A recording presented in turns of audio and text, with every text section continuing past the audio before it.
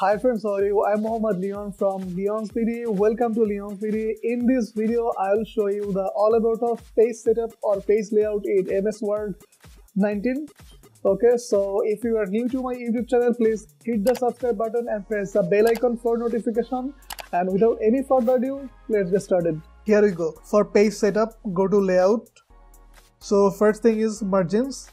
So for my current document, normal is selected. For normal, top, bottom, left, right is 1 inch. Page start from here and margin will be starting from top 1 inch, from left 1 inch, right 1 inch, and also bottom 1 inch actually. Okay, if you select narrow, then it will be 0.5 inch, moderate, wide, mirror, then custom margin. If you need custom margin, just go to custom margin. From here you can change top, bottom, left, right accordingly. Okay, here you can see the preview. If I select top 1.5 inch, see this top is changing. Okay, 1.5, maybe bottom 1.5, then left 1.5, right also 1.5. see, if I select top, bottom, left, right 1.5, then it will be showing like that. After that, important thing, that is gutter. Gutter is actually printing stuff. If you want to print your document and you can bind as a book, then gutter is important. If I increase the gutter, see what is happening here. Gutter position left is selected, and that is why from left side page is being reduced by 1 inch actually. Okay, if you want to print your book in back-to-back pages, then from here multiple page, here you select mirror margins. Okay, so for the first page, gutter will be at the left side, and if you go to back page of this page, if you tilt the page, this page will be this side and gutter will be here. Okay, from here I'm selecting normal. And another thing is, if you select gutter top, then from top the page will be reduced by 1 inch. Okay, I'm showing you in practice. Gutter is actually, if you select your gutter position left and 1 inch, then after 1 inch from the left your page will be starting, and this is actually gutter. Okay, so very first time your gutter will be at left, then if you tilt your page like that, then your gutter position will be right. Okay, and if your book is like that, you have to tilt in that way. Okay, you have to tilt in vertically, then you will select your gutter position top. Okay, so hopefully you have understood what gutter is. So hopefully you got a clear view about gutter. Doing it 0. Okay, then paper. Here A4 size is selected. You can select legal, statement, executive according to your needs. Normally A4 is selected. So if you select legal, statement or executive, accordingly this width or height will be changed. Then layout. Here actually a section start new page. So section will be starting from the new page. If you select event page, then section will be starting from event page, like page number 2, 4, 6, 8, like that. If you select odd page, the page will be starting maybe from 1, 3, 5, 7, like that. Header and footer, you can select the header footer size. Actually here 0.5 inch is selected. If you want to decrease, you can decrease from here and also increase from here.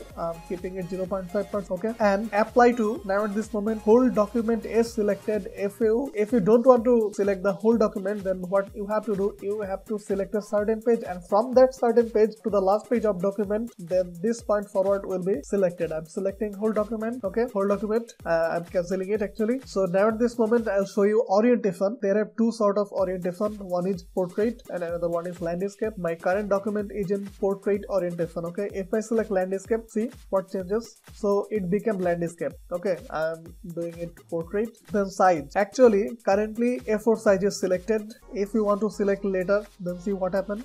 Okay, this is actually page size, tabloid, then legal, then executive.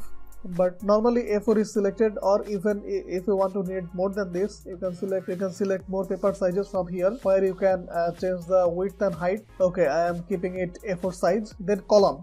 In my current document, one column is selected. Actually, if I select two columns, then two columns will be created. Okay, if I select 3, then 3 columns will be like that. Then if I select left, then this will be happen. At the left side there will be one column, and at the right side there will be another column. If I select right, then it will be invert. I'm selecting one column from here. And okay, the next thing is actually breaks. It is very important. I'm keeping my mouse pointer here. Okay, then actually breaks here have different sort of breaks. The first one is page break. Okay, if I select page break from here, then after this mouse pointer, it will go to the new page. I'm showing you breaks, then page. See, it jumped to the next page.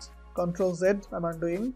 Okay, if I select column break, then what will happen? It will go to the next column, but since I am doing it in one column, it will not go to the next column. For that I am doing it two column. Then I'll show you. If now at this moment, if I select column break, then it will go to the next column. It will go here. Actually, I'm showing you break from here, column break. See, it came here. So this was actually all about page break and column break. Okay, I'm doing it one column. Okay, then line numbers. Here I have couple of line numbering options. The first one is continuous. So if you select continuous, see what happened? It will be numbering from 1 up to the last of the document continuously. See? Okay. If you select restart each page, that means starting from 1 to the end of the page, and at the new page again it will start from 1. Okay, I'm showing you restart each page. Here ends at 30, and at the new page again started with 1. Okay, so that's it. Okay, from here I'm selecting none. Okay, then hyphenation. Here I have two options, automatic and manual. If you select automatic, then it will utilizes the spare space and put a tick mark. I'm showing you. I'm selecting automatic from here. See, version. If automatic is not selected, then this version will be come down to the next line actually. Okay, after selecting automatic, after that a hyphenation has put here, then SION, that means it utilizes the spare space here. Okay, so if I select none, then see what happened, version came to the next line. Okay, so after that indent is actually the space from the margin. If I increase the left indent, then what will happen? From the left position, it will take 0.5 inch. Okay, if I select right 0.5 inch, then from the right position it will be shifting to the left. Okay, 0.6 inch. Okay, so I am keeping it 0. Okay, then spacing. This is actually paragraph spacing. So how much first one is before and the second one is after. Actually, in my cases, both are 0. If you want to increase, then you can increase from here. Then you can see the changes. Okay, like that. This was all about of page setup or layout in MS Word 2019. If you have any query, just comment in the comment section. Hopefully you have enjoyed the video. If you do, give a huge thumbs up, share this content with your community. Thanks for watching. See you in the very next tutorial. Till then, take care.